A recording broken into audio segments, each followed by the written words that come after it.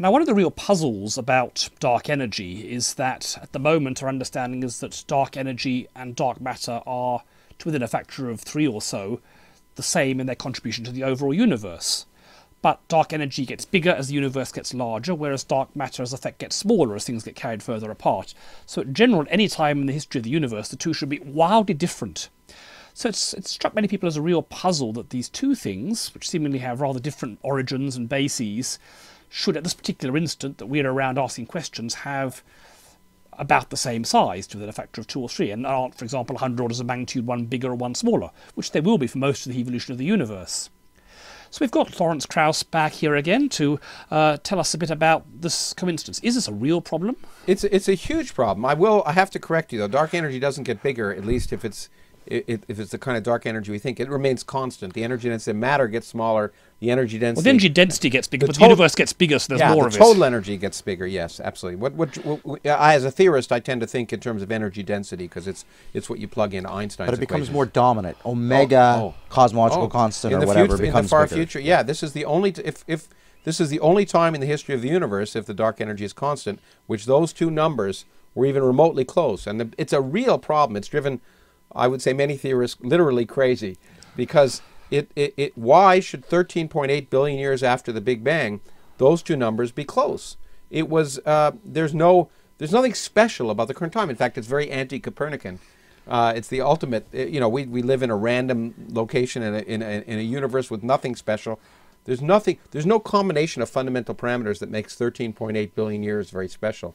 Yet, if this is right, it's those two energy densities crossed a few billion years ago and are within a factor of 3 or so today, and that is completely inexplicable.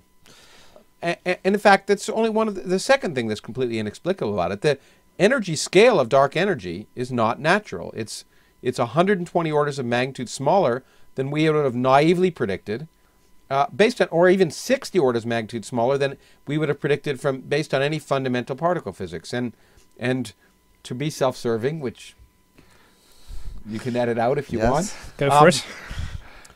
When it looked to some of us theorists like the only way to make a universe sensible was to have a cosmological constant, have dark energy, and when I first began to propose it, it was mostly, I certainly didn't believe it, no one else did, but we proposed it as a way to fit everything together, but mostly it was to point out that something must be wrong, because surely there couldn't be such an energy in empty space. So I was very happy to propose it. As I say, no one believed it, and then Brian went ahead and discovered it. So that was in 1995. Yeah. Now, at that time, there was the notion of quintessence that Paul Steinhardt also proposed in 1995, the same basic idea that something like dark energy must be there. And his whole idea of quintessence is to try to make it be not such an unusual value. Maybe you could elaborate for us. The point is, the interesting thing is quintessence, you might argue that this energy empty space is very ugly because it appears to be very small. And why should there be a coincidence today? And we'll get to that. The amazing thing about quintessence is it has all of that ugliness plus more ugliness. Okay. Because so what is describe quintessence is the idea that basically what we're measuring today is not that different than what happened during inflation. It's just an energy in some field that's stuck there. So it's a field that behaves a bit more like matter, so it gets diluted as the universe gets matter. bigger. So It's like the inflaton field. Mm-hmm. It's a field that gets an expectation value throughout energy space, all of space, which momentarily gives energy in empty space, but it's not a fundamental energy of empty space. Now, what's always bothering me about quintessence is that any reasonable model of quintessence, if it's going to produce inflation like we see today, it will produce something that is basically completely indistinguishable from a cosmological constant, from the energy of empty space. So there's no observational way to tell the difference. The only way you could tell the difference is somehow if that field were changing over time, if it had a potential which was dipped and that field was changing, and then the so-called equation of state of that field would be different than a cosmological constant. And there's been a host of work in that regard, and I view it as sort of make work for graduate students to get PhD theses, because the fine-tuning that's required for that to happen is ridiculous. Moreover, it doesn't resolve the really fundamental problem. In particle physics, before the discovery of dark energy, everyone would have said, in fact, we all were able to go to bed at night by assuming the energy of empty space is zero. Quantum mechanics says empty space should have energy. It should have lots of energy. As I say, in general, 120 orders of magnitude more than what we measure. We all assumed that some symmetry of nature would make it precisely zero, because that's a natural value. If what Brian has measured is truly an energy of empty space, it's 120 orders of magnitude smaller than we'd naively expect, but it's not zero. And that is a problem of unprecedented proportion in physics. But it may not be the ultimate energy of empty space. It may be that empty space ultimately has energy zero. But that would require a solution of this cosmological constant problem. It would require a solution we don't have. What cancels out the energy of all these other fields and makes it precisely zero?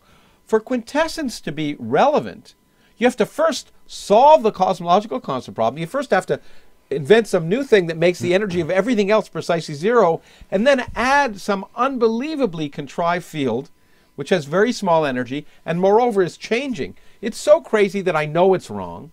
And I will tell you that, in fact, if I will make a prediction now, and whether there may be students in 2130 that are still watching this MOOC, I don't know. Hopefully there'll be better ones by then. But it's impossible, right, Brian? But the only sensible kind of energy of empty space that isn't a cosmological constant is one that looks just like it.